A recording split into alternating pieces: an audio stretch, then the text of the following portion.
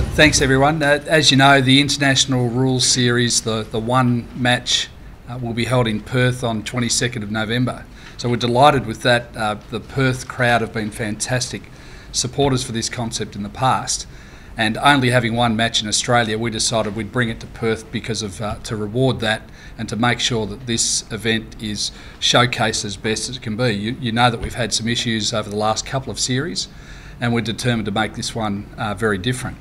I'm rapt to formally announce that Ross Lyon will join the coaching crew as an assistant coach to head coach Alistair Clarkson. It speaks volumes for us to have the two grand final coaches from last year to wrap those around the very elite players in the competition.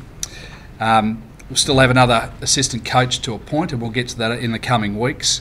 But head coach Alistair Clarkson, chef de mission Eddie Maguire.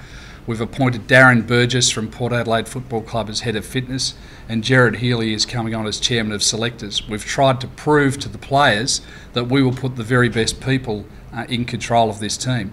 And I'm delighted to say that the concept that we have developed with the elite players in the competition is to only include players who have been honoured with All-Australian selection in the past or who achieved that this year. And to have 10 of those players work with us on the concept and lock into play has become very significant to prove to everybody that this will be the very best of the very best in the league. The players that have committed include Luke Hodge, Patrick Dangerfield, Joel Selwood, and good question, Joel Selwood, did I say? Yep. Sorry, can I start that bit again? Thank you. We have an ad that we'll put out today, and it involves Luke Hodge, Scott Pendlebury, Patrick Dangerfield and Joel Selwood. For them to commit and to be involved in this series will be fantastic. And I think that we'll also be able to prove that the remainder of the squad, being All-Australian, I know we will have a couple of injuries along the way, but when those players get replaced by other All-Australian players, we can prove the quality of the squad. Tickets go on sale today. There was an email that was sent out a couple of days ago. We've already sold 1/10 of the tickets for the game, so we're expecting a very good and quick take-up of the tickets. I'll hand over to Ross and he can tell you about why he might like to be involved. Yeah, from a personal point of view, when Mark and Alistair approached me, I had a couple of questions. What support and how serious was it being taken? Because obviously it's an Australian team. So the fact there would be, the players of the calibre already mentioned and a serious, really all-Australian team was a real incentive for me as a coach to work with that quality of athlete through that would be representing Australia, and particularly Alistair, as a dual premiership coach, to get the opportunity to work with him and really be in an elite environment, and the fact that it was a one-off test in Perth where the support for the Australian team historically, I think we've had crowds of upwards of 40,000. When I put all that together, and for me an opportunity to contribute back to the game and get outside of clubland, I think it would be great for my personal growth and a wonderful opportunity to enjoy a unique experience. So when I put all that together, it was a really easy decision. Mark, is this the future of this concept, one-off tests? I would hope that this proves to be the blueprint for the future in terms of collecting the best coaching staff and the best players for the competition. Whether that is still just a one-off test or not, I don't know. But in working with these 10 players, we said to them what will deliver what we need to deliver this year, and the idea was to bring just to one test and to bring that to Perth. The future of the series could go a couple of ways.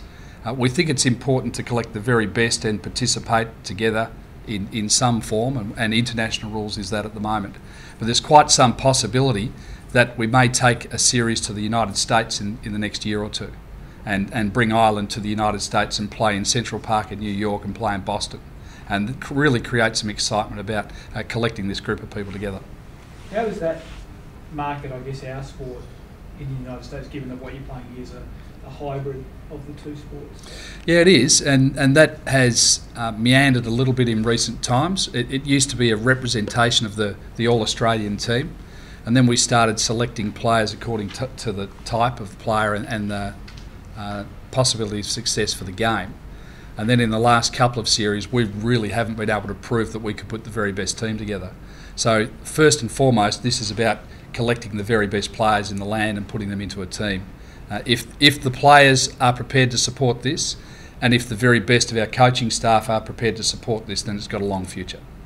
Mark, how does this work with the players? Let's say there's a number of the two grand finalists who are selected, like they have their break, they are expected to train. How's it going to work with players maintaining fitness and training leading up to the game?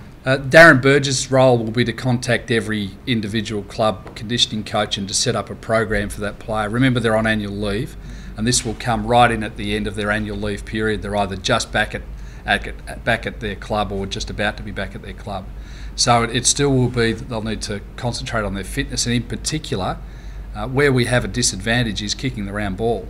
And they'll have to spend the last 2 or 3 weeks of their annual leave period practicing kicking the ball, because we'll only have a short run into the match. Did you consider, instead of the international rules, continuing doing a state of origin or an all-star concept or anything, or was it always going to be international rules? Having travelled to Ireland with the team last year, and we were incredibly disappointed with the way that panned out. We were thrilled to put together an all-Indigenous team and with an Indigenous coach. But when we were looking at the quality of the team we had compared to Ireland, we knew we had to have one more go at getting this right. And to go back to those star players and say, what does it take for you to be involved in this? And they said, you need to change the time frame so that this is towards the end of the annual leave period, not the middle of it.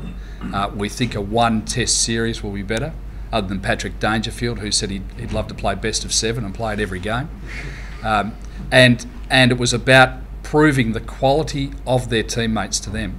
They don't want to play in this match if we're going to fill up the bottom half of the team with players who have barely played for their club, which had happened in a couple of series recently. So once we said, well, we'll make it all Australian, are you in? And to my delight, of the 12 players we were talking to, 11 of those players committed within inside of the first week. One of those has since been injured in Jobe Watson, and the 12th player, I think his wife might be expecting a baby around that time, so didn't commit. But having those high caliber players, high profile players, do you expect them to sort of spruik it a little bit to some of the other guys to make sure that they're involved as well? I have no doubt, and it's not a marketing campaign, I think, when people talk truthfully about why they want to be involved. So in the past, we've selected a squad, might have been a squad of 80. It gets whittled down to 40. By the time we get to the end, we're actually adding players at the end to fill up the numbers. We're building this team in a different way. We've got 10 players who are reasonably well locked in, and we've announced 4 or 5 of those today. We will do it opposite this year. We will lock those guys in and we'll fill the team up come the end of the season. Ross, what have you liked about this series in the past, and what have been the issues that you've seen with it from watching from the outside? Well, what I've liked is some of the exciting games. It's been going for a long period of time. My own personal experience, I went to Ireland in 1984 with the Victorian schoolboys coached by Don Scott and played with guys like Gary Lyon and Stephen Silvani and John Blakey. So, I've experienced the game firsthand. I really enjoyed the game, the hybrid rules, and I know the Irish enjoyed it. And also in my period in the game, we've seen, when you talk about, well, what do you get out of it taking New York? At the end of the day, Jim Steins to come through, and Ty Canali, and and there's a few guys in the game now that we could list. I mean, unless there's been some pioneers and some risks taken and some excitement generated, those stories probably don't happen. So I think at any level we can expose our game anywhere in the world and put the best Aussie rules has to offer in one spot. I think it's really exciting. The fact it's happening on home soil, to get Dangerfield and Pendlebury and those guys and Selwood in the one spot gelling together, for me it's been incredibly exciting. I think the problems of the past have been alluded to. I think the patriotism and playing for your country, sometimes what put the series at risk was not being played in the spirit we would have liked. So a little bit of on-field violence probably crept in, but we know that's not part of the agenda. And I think the dilution of the All-Australian team, I didn't particularly like myself. The fact is we've got strong commitments. We'll give it from our very best players. Everyone will just fall into line because everyone wants to experience, playing with the best players and the best teams. So, over a long period of time, it's been a great exhibition game. There's been some real excitement, and I see nothing but positivity. in the way it's been constructed now. As a coach, do you believe State of Origin's dead?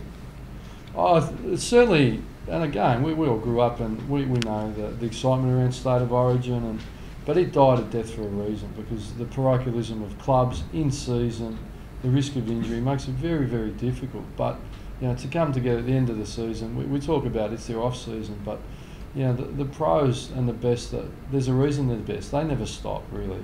They're in a period of active rest and conditioning, so they'll just kick it up a gear and present themselves in great shape. Yeah, State of Origin has its own significant challenges, and at some level we'll all like to see it, but I think we deal with the harsh realities of how much clubs invest in in their players in the whole season. To get that in season would be very difficult. Mark, where is Australian rules footy at now as far as a footprint in America? Very good question, because there are some over 1,000 participants in the States who fly themselves around from city to city each week. I met with some when I was in Boston a couple of years ago, and it is an amazing community feel, mostly driven by expats, but increasingly they collect people from college systems that have been playing other sports and come and try the game. What we have found, though, is that there is an incredible pool of talented sports people who know nothing about our game, who have missed out on selection, usually in basketball, and we've put them through combines over the last 2 years, and we're starting to pull talent to Australia to give the game a go. If a couple of those make it, I think you'll see it really open up in the States. Ross, will you be speaking to some of your players about getting involved, or is there any particular guys? No, well, that's a good thing. There's a really strong filtering process. They need to have been All-Australian or make the All-Australian team this year. So clearly we've got some high-level performers, and I can't speak for selectors, and I've got no inkling, but players like Nathan Fyfe and Hayden Ballantyne, and Aaron Sandilands, they're right in the mix for that sort of role, aren't they? So, I'd be thrilled for them to experience what I'm hoping to experience: be around the best, learn off them, and enjoy the moment and enjoy the challenge of playing, a super athletic, talented Irish team. I was told by someone downstairs if I don't get Nat Fyfe into the team, not to come back. So we'll see where that goes. Mark, how long would you expect the two teams to be in Perth for, and do you expect there to be a bit of activity around the game, either days either side of it? Yeah, there will, and that's still to be finalised. The group normally meets for a few days at the venue and trains in and around the venue, so that will happen. We're still finalising the rest of the program.